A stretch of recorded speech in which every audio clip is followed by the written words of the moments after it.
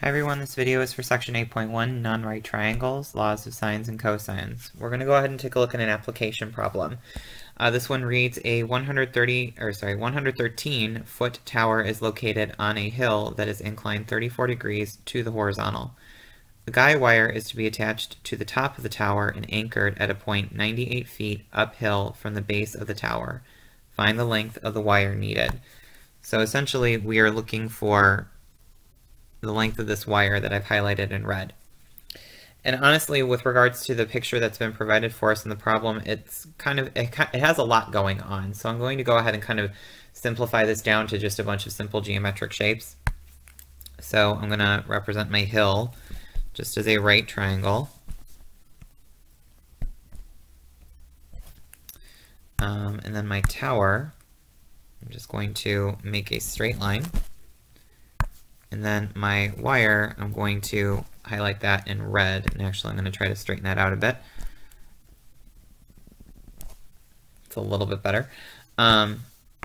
So essentially what we have is we have a couple of triangles that are resting on top of each other. We know that the black line is 113 feet. We know that the portion of the triangle here that I'm highlighting in a lighter green is 98 feet. And then we also know that the angle from the base of the hill going up is 34 degrees. So at the moment, we kind of have scattered information, but we can kind of start to pull this together. So one of the first things that I'm going to note here is that if you recall in geometry, if we were to, say, draw a line that's parallel to that base of the hill, remember that if we have two parallel lines, we essentially have created the same angle measure. So this angle measure is 34 degrees. But what I also want to note, and what I'm going to highlight in orange, is that this angle here, so from here to here, that is a 90-degree angle. So that means that I can comfortably find out this angle because of what I know about complementary angles. Complementary angles are two angles that add together and create 90 degrees. So in order to find out what I have highlighted in pink, I'm going to do 90 degrees minus 34 degrees. And that's going to tell me that my missing angle here is 56 degrees. Okay. Now, if we recall, I'm going to just call this side A. This is what I want to find out. I want to find the length of the wire that I need in order to anchor from the tower, to attach from the tower and anchor to the hill. So I'm going to move this up and create a little bit more room for myself. And I'm also going to zoom in. So I'm just going to look at this triangle. So this top one. Okay, so here's my tower side. Here's part of the hill. And here is my wire. And again, I'm going to try that one more time. That's a little bit better. Okay, so again, this side is 113. I know this angle is 56.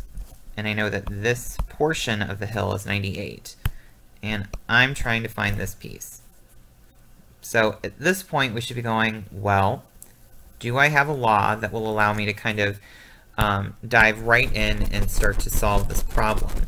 And the answer to this should be yes, you can use the law of cosines.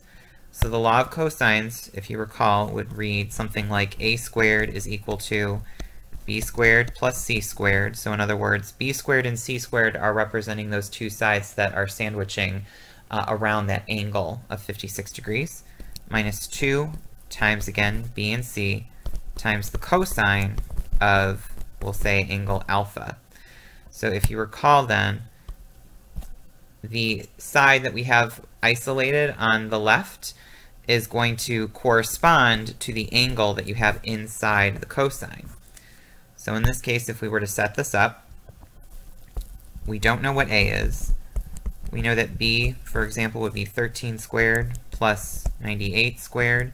And again, if you were kind of in your head, if you had those numbers switched around, so you were saying b was 98 and c was 113, it doesn't matter because essentially b squared plus c squared is the same thing as c squared plus b squared. Pretty much the same idea or argument here. It really doesn't matter if you're doing 113 times 98 or 98 times 113. So we actually have all of our information filled in, and lucky for us, we're just solving for this piece here, and it's already isolated. So this really is just potentially a plug and chug in your calculator. So what I'm going to go ahead and do then is I'm going to continue to solve, and I'm going to show some of my steps here. So now I have a squared is equal to, evaluating 113 squared is 12,769. Evaluating 98 squared is 9,604. Minus 2 times 113 times 98. That's going to give me 22,148 times the cosine of 56 degrees. Okay, so now we're going to have to go to our calculator to help us out and make sure that your calculator is in degree mode for this. So we're going to have a squared is equal to, if we add these two values up, we're going to get 22,373. And then if we take care of this multiplication here, we're going to have minus 12,385.00443. So, chugging along, we're going to go ahead now and do the subtraction here. So this is going to give us a squared is equal to 9,987.99557.